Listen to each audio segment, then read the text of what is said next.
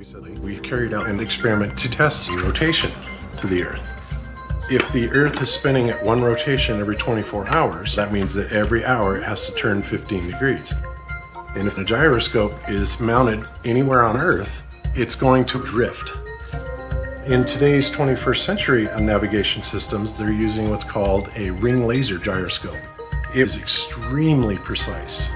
If we could simply get one of these ring laser gyroscopes, we would be able to prove once and for all that there is no rotation to the Earth. One of the people in the community actually purchased one for $20,000.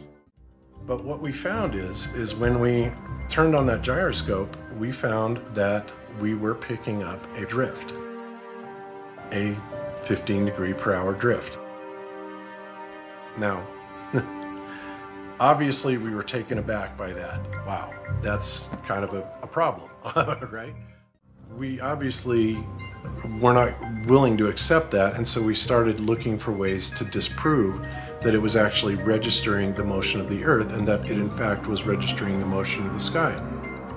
So the next thing that we set out to do was to encase the fiber optic gyro in what's called a zero Gauss chamber to see if we could actually shield the energies being generated by the heaven.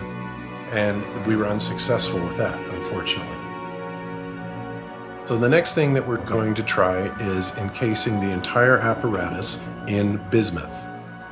If everything works well, I'd like to release it at the conference. If there's not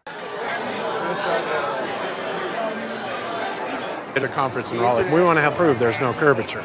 And if we can do that, it's game over. But the rotation is not looking good at this point. That's weird. That's so we don't want to blow this, you know? Right. I mean, we've got $20,000 in this freaking gyro. But yeah, if we dumped what we found right now, we would be, it'd be bad.